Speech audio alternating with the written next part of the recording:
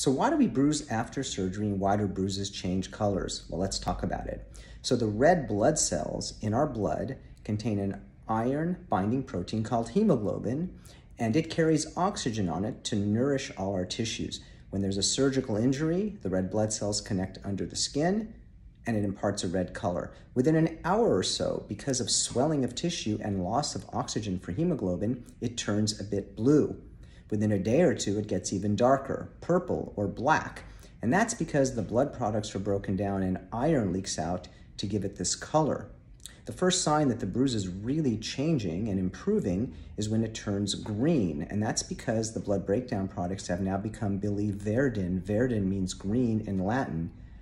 Next step in evolution of bruises is that they turn yellow, and this is a good sign. It means they're almost gone. It's because the biliverdin breaks down to bilirubin, and that means the bruise is just about gone.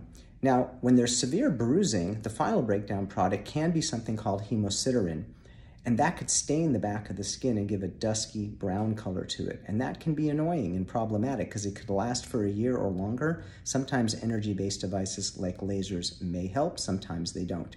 So that's the evolution of bruises. That's why it happens. Have a great day. DM me with questions. And as always, that's a wrap.